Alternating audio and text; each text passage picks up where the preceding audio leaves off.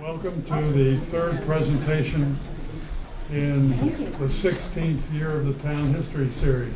It started back in 2005. In fact, most of once we started filming, which was 2007, most of the DVDs are available in the history room for checking out if you want.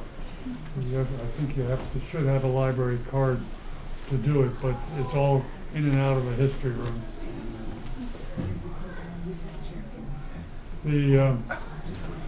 Ask everyone to please turn off their cell phones. This year, as in previous years, Raymond James, through the White Mountain Wealth Management in Portsmouth, New Hampshire, is financially sponsoring our programs this year. The co-sponsors of the whole series is Bath Historical and the library. And we hope to keep going for another year plus.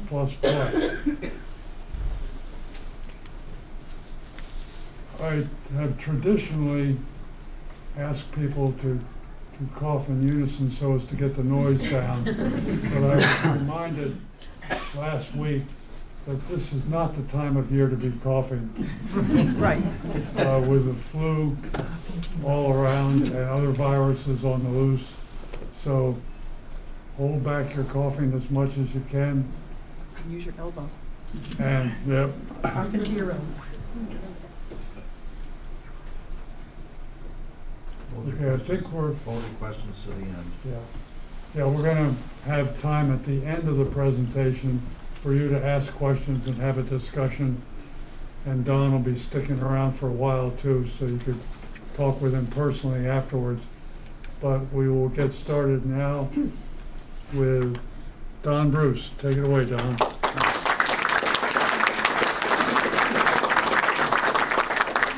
Yeah, good morning. Happy February 1st. I've been anticipating this day for quite some time, and I know the talks here are pretty well attended, and I'm glad people show a interest in the history of the area. A little bit about myself is I'm a West Bath resident. My parents bought one of the old houses in West Bath on the Berries Mill Road back in 1976. I was pretty young when I moved up here. My grandfather, Don Sr., was born and raised in Bath, and he was in the Coast Guard, moved to Boston in the 1930s. Before he moved there, he bought a small piece of land in Brigham's Cove in West Bath. Speak up a little more. And he built a summer cottage down there. So I can say I know what it's like to be both a summer resident and a year-round resident here. I went to Bath Public Schools, West Bath School, Bath Junior High. I graduated Morse High School in 1984. And I went on to college, and my degree is in Parks and Recreation. And I used to do a presentation at one of the parks I worked at in southern Utah on the place names of Canyon Country. I started working with the West Bath Historical Society last year around this time, just as a way to get involved and learn and volunteer some of my time and hopefully help preserve some of the history of the area. They had asked me to do this presentation, I think it was early summer, so I've been anticipating this for quite a while. I think the study of place names, or what an area is called, is a good way to interpret the history of the area. A lot of place names are named either after a person, they can be named after like an event or a story. A lot of place names are for obvious reasons, like what it looks like or the natural feature of that place. In Maine and New England, it's common to have the place names their origin from what the Native Americans called them, the Indian names. And then a lot of places around New England are named after towns in England. So this is a map. It's a regional view of Sagadahoc. A little easier for people to Yeah, I hear don't you. like microphones, but maybe this will help. I think because you're better suited. Okay, thanks. Yeah. So this is a regional view of Sagadahoc. It's known that the early explorers in the early 1600s started traveling to what we now know as Sagadahoc. And in their interactions with the Native Americans at that time, they found out that this area was called the Sagadahoc. And if you look at any old early maps or read the journals from those expeditions, they refer to this area as the Sagadahoc territory. Now, Sagadahoc, translated from the Abenaki language or the word, means where a swift river meets the sea, or it can be interpreted as the mouth of a river.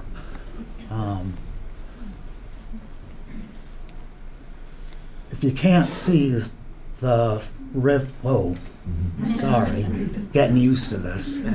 As you can, if you can see, the river flows through Bath here and goes out to the ocean here. If you look at any old early maps, you'll see that that stretch of the river was called the Sagadahoc River, at least from Merrymeeting Bay down to where it meets the ocean.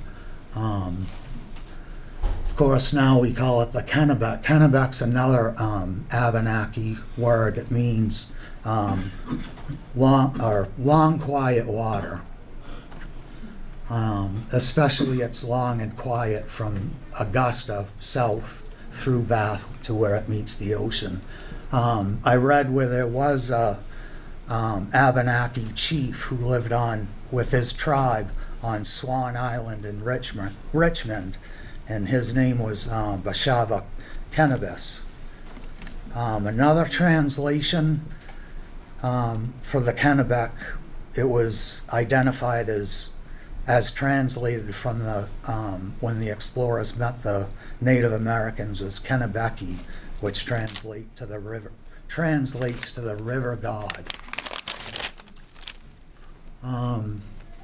Some of the towns have interesting names too, like Arousek, which is right here, which is an island.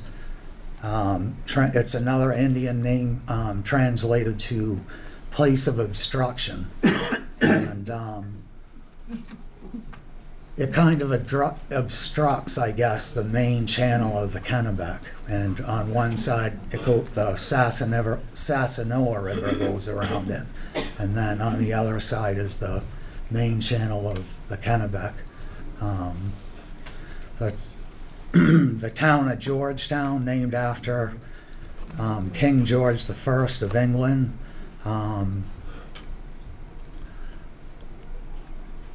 Phippsburg, named after Sir William Phipps. He actually became Royal Governor of Massachusetts in 1692. As most of us know, Maine was part of Massachusetts at that time. We have Phippsburg, named after Sir William Phipps, who became, and the town of Woolwich, named after a town in England. And then the name of Bath, for a long time it was known as Longreach, which is a long straight stretch of river. It made Bath what it is today, a seaport. In 1753, the town seat was actually Georgetown. In 1753, what is Bath and West Bath now was set off as the second parish of Georgetown. So if you read any early records, they refer to this area as the second parish. These days we know it as the City of Ships. This is a old map. Some of the places I'm gonna start talking about now include the, this is where West Bath is on the map now. Here's Bath. We've got the New Meadows River right here. Actually, if you look, I don't know if you can see, but on this map from 1858, it labels that river as both the Stevens River and the New Meadows River.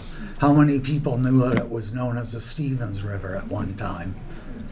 Yeah, and there was a man named Thomas Stevens who purchased a piece of land at the head of the, what is not, well, at the head of the river in 1675 and settled there. And he purchased it from some of the tribal, Abenaki tribal leaders, one of them being Chief Robin Hood.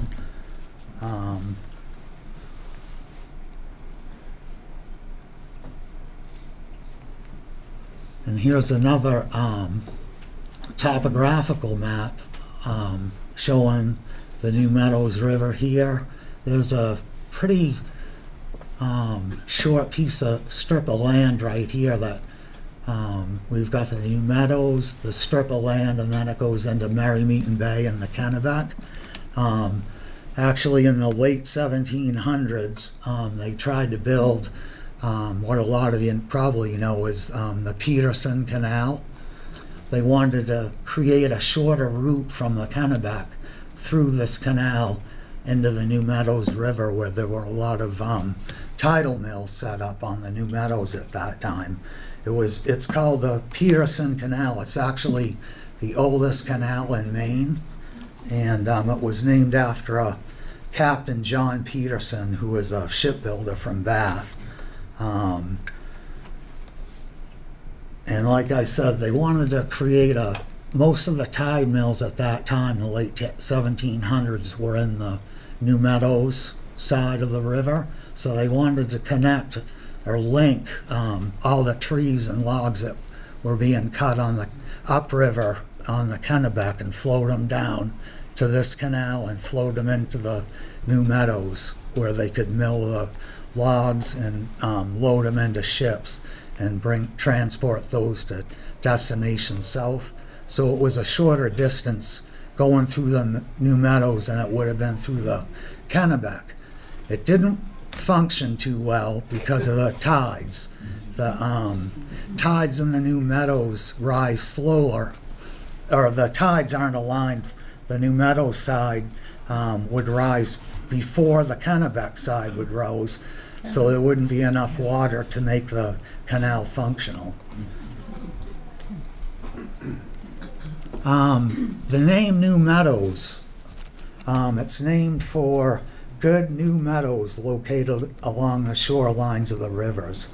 One of the obstacles that the early colonists faced when they settled onto the coast throughout New England was clearing fields. Of course, they didn't have chainsaws or gas-powered engines or anything, so it required a lot of labor to clear fields.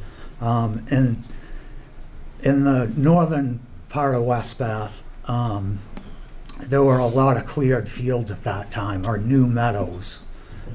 So the name stuck. I heard or read somewhere a while back that when they officially incorporated and separated incorporated the town of West Bath, they were considering to name it the New Meadows, but I guess they just decided to go with West Bath. I think it would have, my opinion is it would have been a little more colorful name, but. This is an early postcard showing the New Meadows River and one of the early bridges. Transportation was an obstacle back then for delivery of supplies and goods. This is one of the early bridges. It's the Bull Rock Bridge. It cost $4,500 to build back in 1841. They call it Bull Rock, there's a little island or a little rock outcropping in the middle of the channel of the New Meadows.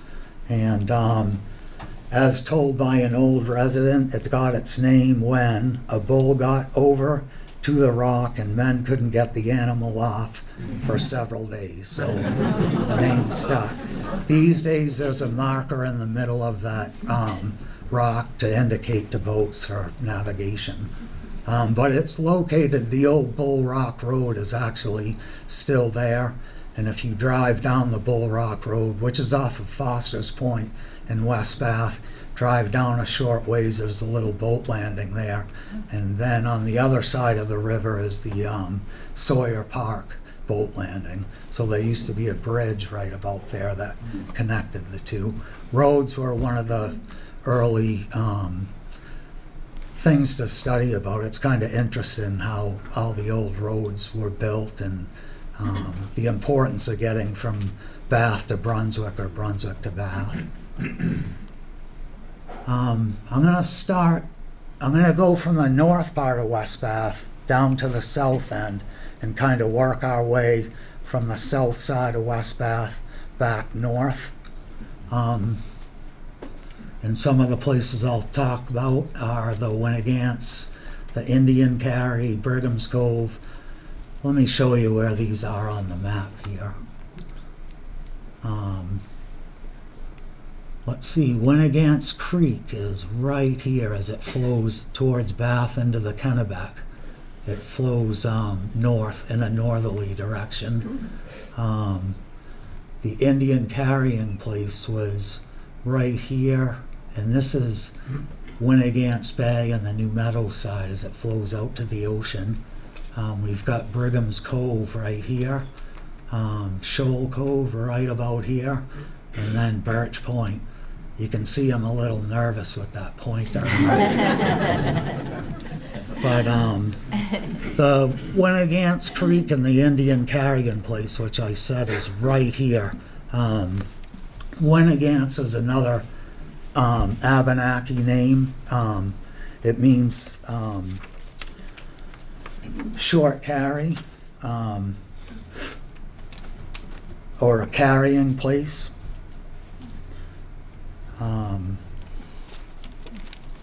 Or the portage between two waters. So we've got, the Winnegants Bay, as you're coming off of the New Meadows into Winnegants Bay into Brigham's Cove. There's this narrow strip of land right here, and then it flows into the Winnegants Creek. It was the quickest way for transportation pre-colonials was by water. And so this is a pretty famous Indian trail. Actually, I learned that Winnegants is kind of a generic term for a carrying place. There might have been many carrying places throughout the peninsulas of the area, but the name Winnegants stuck here. And there's the Indian Carry Road, which follows the old Indian Trail. One of the first colonists lived on the north side of the Winnegants, Patrick Drummond, back in 1738. They had a lot of conflicts with the Native Americans, the colonists with the Native Americans back there.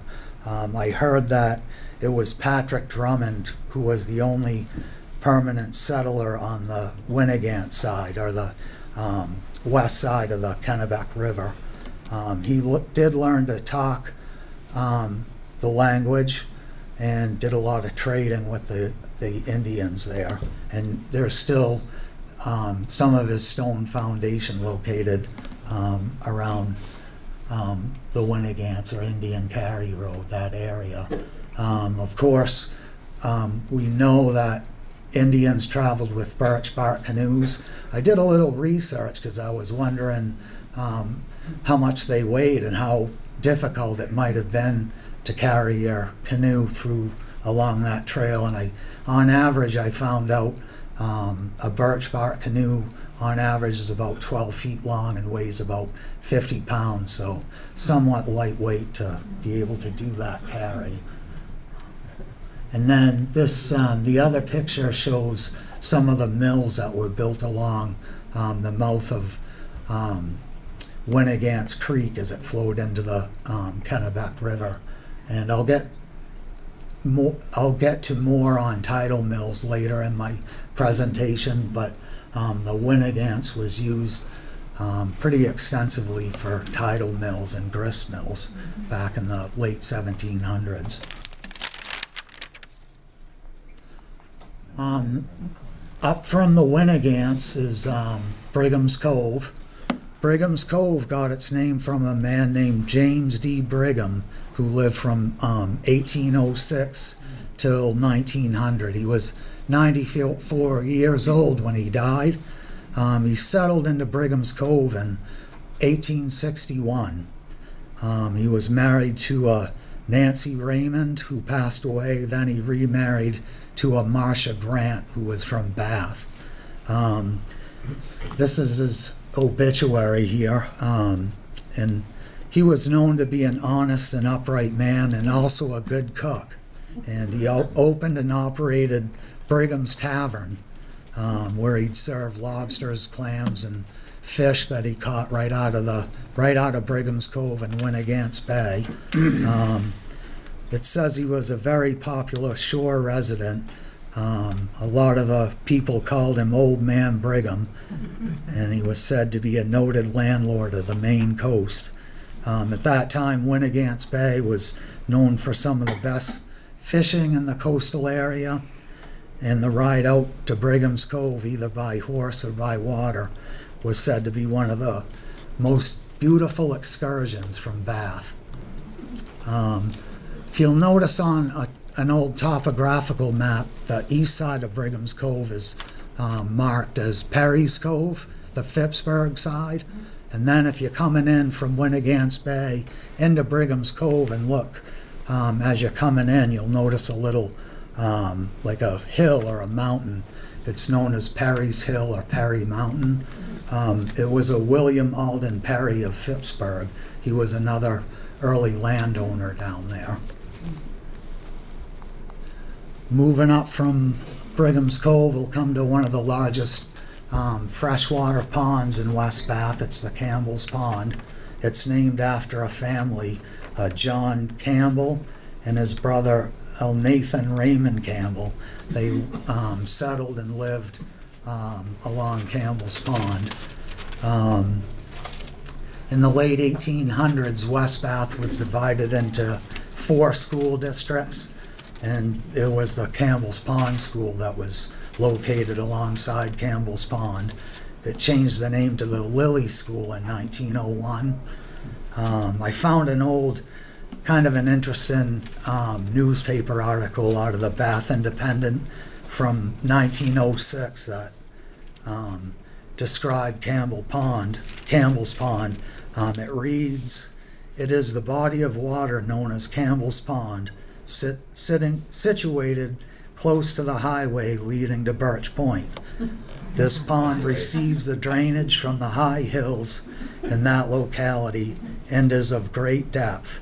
Its waters are always cool and clear, and in the warm weather, a fringe of pond lilies completely surrounds it. Years ago, this pond was stocked with black bass, and a few have been taken from there every season, although it is not fished to any extent." So we were never allowed to go swimming in Campbell's Pond growing up around there. I heard that people use it for their drinking water, and so we were never allowed. One of the wives' tales that has stuck with me for a long time is that I was told when I was really young that they'd never been able to find the bottom of Campbell's Pond, that it was so deep. I don't know if that's true or not. We have Birch Point and Shoal Cove. On the map, here's Brigham's Cove. You come out of the cove. Shoal Cove would be right around here, and then Birch Point's here. Some place names are named for obvious reasons, for like natural features. Shoal Cove got its name because it's a shallow body of water. At low tide, it's exposed at low tide.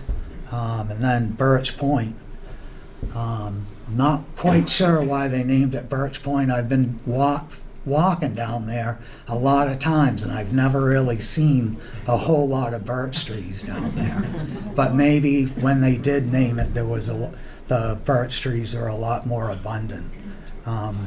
We do know that birch was a pretty important resource, not only to the early colonists, but also to Native Americans to make birch bark canoes. There was medicinal value to birch trees, and you can fashion the birch bark into cups and bowls and use it for writing and drawing and things like that. So now we'll move up from the south end of town into central West Bath. I'm going to talk about Princess Corner, which is, let's see, it's at the intersection of the Berry's Mill and Campbell's Pond Road. I think it's right about here. And then Sabino is this area right here, and Houghton's Pond right here. Sorry, I'm shaking so much. And then another road off of the Berry's Mill Road is the Quaker Point, and then the Berry's Mill itself.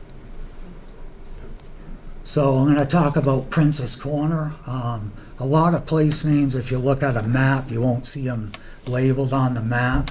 A lot of things are known locally, and this is one of them. Princess Corner, it's, like I said, it's at the intersection. This is the Campbell's Pond Road, and it turns onto the Berry's Mill Road. They call this Princess Corner. Has anyone here ever heard of Princess Corner? I think a lot of local people or older people know it as Princess Corner. I've always known it was called Princess Corner, but I never really knew why. But I did a little research and found out it was named after a Captain George Prince, and he actually operated a tavern at Princess Corner in 1887. Further research, I found out that he was one of the first members of a historical society.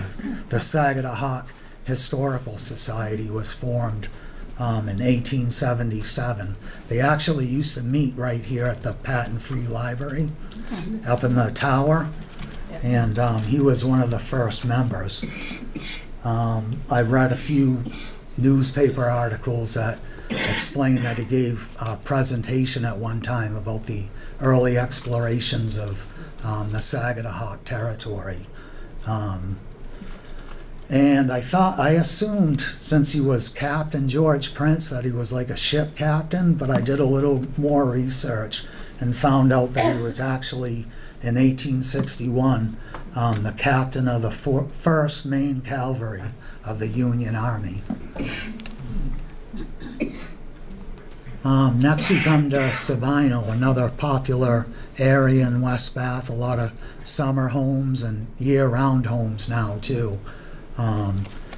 It's named Sabino after an Abenaki chief, Sabino. Some of the early landowners were Samuel and James Flanders, who then later sold the property to resident Charles Bates. And Charles Bates, he was pretty well loved and respected during his life, especially down in Sabino. A lot of the residents really respected him. He owned a lot of land down there. He actually moved from Gardner with his family when he was 5 years old and settled along in the Winnegants area. And he attended the Campbell's Pond School. He owned, like I said, he owned a lot of land down in Sabino, and I think he was one of the people who sold a lot of his land to lots to build cottages down there. He actually donated the land where the Sabino Hall is. It was built in 1922. I think in West Bath and a lot of this area, summer communities were pretty closely knit. They did a lot of things together, and I know the Sabino Hall was used extensively for suppers and dances. They'd all get together, especially in the summer, just to have a good time and socialize. In the Sabino area is another interesting place. It's Houghton's Pond. It's another one of the West Bath's large freshwater ponds. It was named Houghton's Pond after a Levi Warren Houghton, who bought 40 acres in 1880 down in Sabino. He bought the land down there from Charles Bates, and he wanted to get into the ice business. And when he bought what is now Houghton's Pond, it was just a wetland or a swampy area, so he had to do a lot of work to dredge out the pond, to fill it with water. He built a dam and went into the ice business, which is a pretty lucrative business opportunity back in those days. The ice business, not only at Houghton's Pond, but throughout West Bath and Maine in general. But he did a lot of work, dredged the what is now Houghton's Pond. It's pretty shallow at the at one end of it, and then he built a dam. It went from 3 feet on one side to about 15 feet at the other. Harvested the ice. He had a dock built on the New Meadows River and down at Sabino. He'd load the ice onto big barges, and then they'd ship them to ports south like Portland, Boston, New York, and other places. And then later, the Houghton's Pond was bought by Ralph Merry, who bought it in the early 50s and actually developed a campground around Houghton's Pond, which opened in 1968. It was known as the Outpost Camping Area. So, and he decorated a lot of the campsites with old ice harvesting tools, I guess. And he used to put on beanhole suppers too. Was one of the activities they did at the campground. Moving on from Sabino up the Berry's Mill, one of the side roads is the Quaker Point Road. I couldn't find a whole lot of historical information about Quaker Point other than it was named after a group or a fellowship of Quakers that lived down there. Back in the mid to late 1700s, a lot of people of the Quaker faith moved into Maine, and I guess one of their destination was West Bath. So that's where Quaker Point got its name. Next I'll move up to the Berry's Mill, which was named after a Joseph Berry, one of the early settlers of not only West Bath but the whole area. He built a large house and tide mills down at the Mill Cove in 1739. He built 4 tidal sawmills, 2 tidal grist mills. A grist mill is where you grind corn or other grains into flour. And he also built a garrison house along the Mill Cove, which served as Bath's first public tavern or inn way back in the early 1700s. It was written that he was a significant contributor to Bath's development, and the Mill Cove was said to be the hub of all activity in the area. This part of the town of West Bath was settled before the eastern part was, and I'll show you where it is on the map here. It would be right here. Here's the main channel of the New Meadows. It flows into the Back Cove area, and then this is the Mill Cove here. The Berry's Mill Road, if you drive down it today, goes right over here and crosses the Mill Cove right here.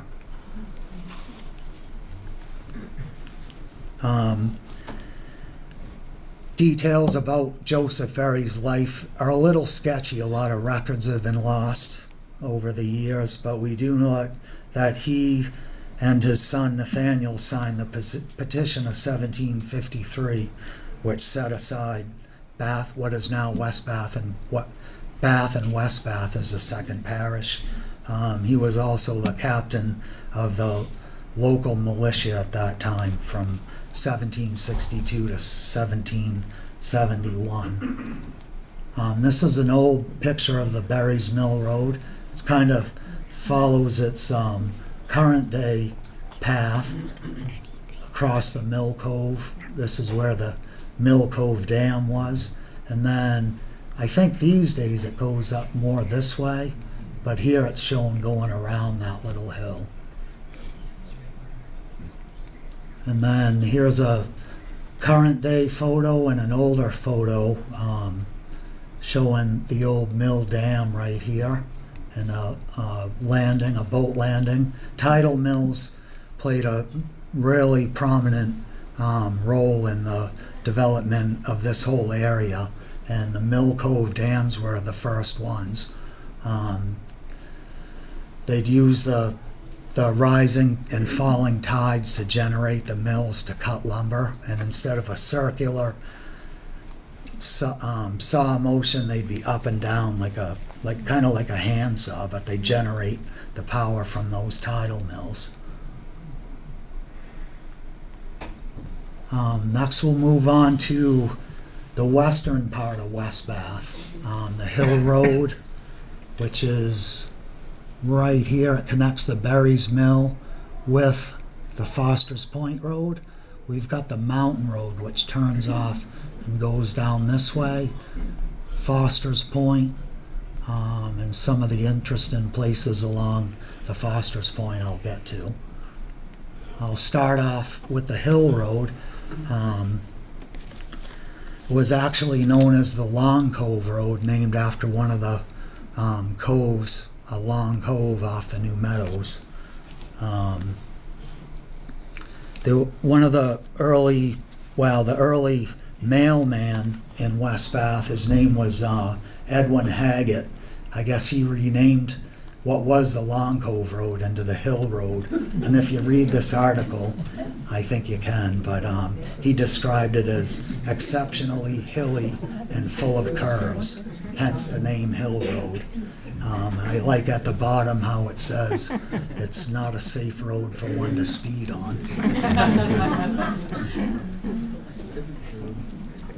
Next we come to the Mountain Road. How many people knew there were mountains in West Bath? But on this old map it shows, this is the, sorry I'm shaking. This shows the Hill Road here. The Mountain Road turns off and dead ends down at the end of the long narrow peninsula right here. And if you notice on this old map, it's labeled as Riches Mountain. And I was unable to find out who the Riches were. I do know there's an old cemetery in West Bath, Riches Cemetery, so maybe the name Riches Mountain came from the Rich family, but I'm unsure about that. But it is a really long, narrow peninsula. There is some relief. I wouldn't say it's a mountain, but it might be the biggest little mountain in West Bath. But there's some cliff sides along Riches Mountain down there, and it's said that there's actually petroglyphs down there, or Indian rock art, etchings in the cliff face that were done by the Native Americans probably hundreds of years ago. I'm unsure about that. And it is private property down there, so I don't know if it would be permissible to go exploring or not.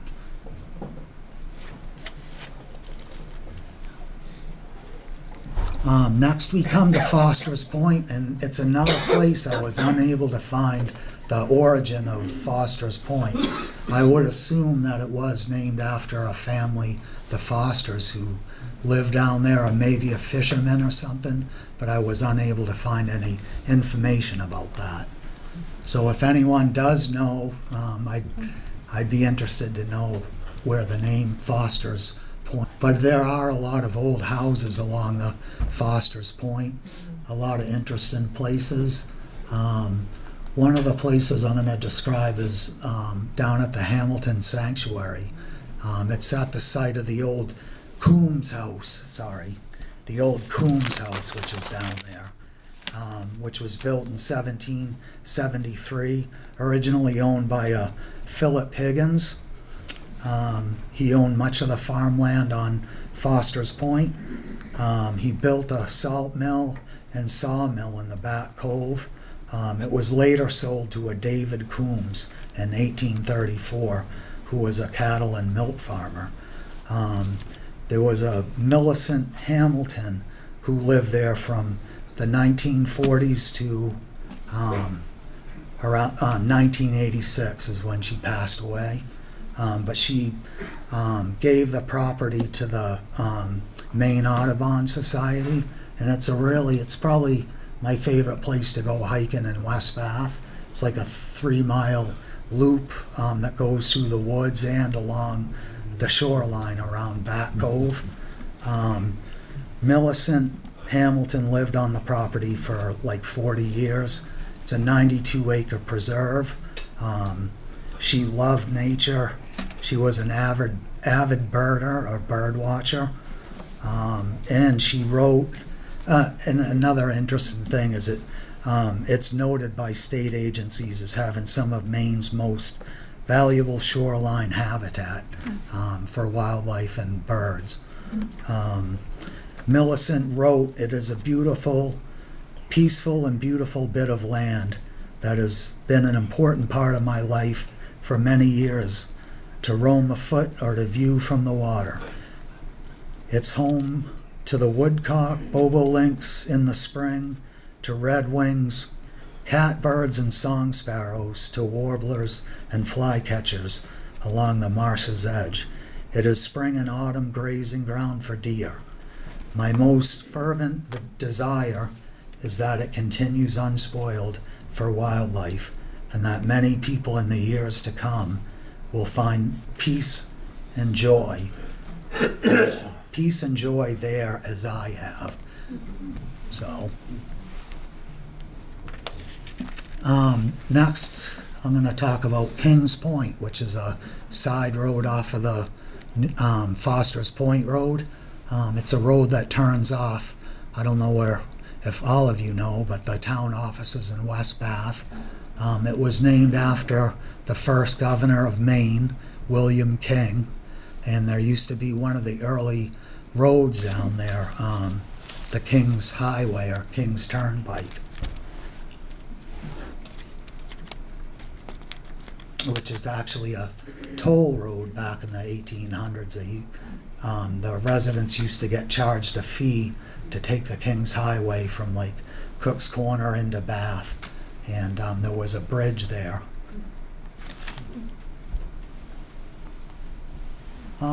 I think one of the most colorful names in West Bath is the Witch Spring Hill, which is, in case anyone, if anyone didn't know, this is State Road in West Bath, leaving Bath, up the hill, and then down the hill and across the New Meadows.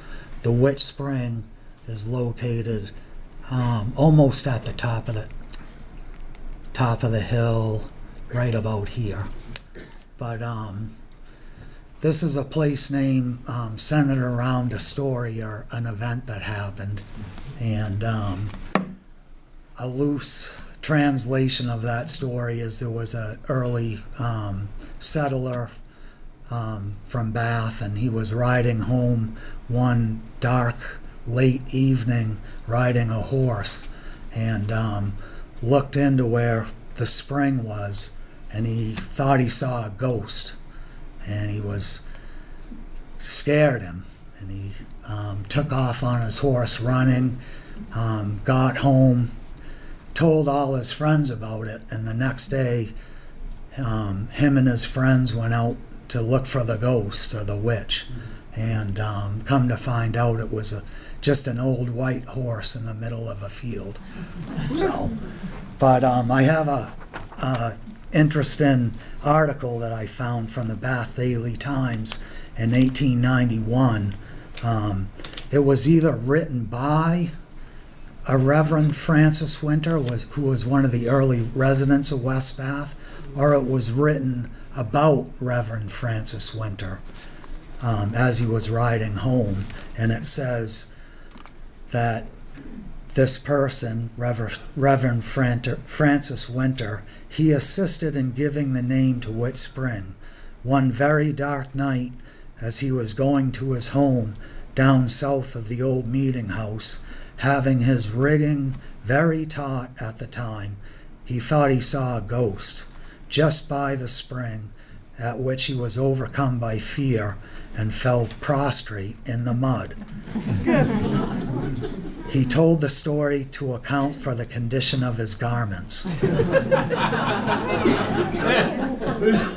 Whether true or otherwise, the spring thus acquired its name and will probably retain it until all who are now living shall have long passed away. So,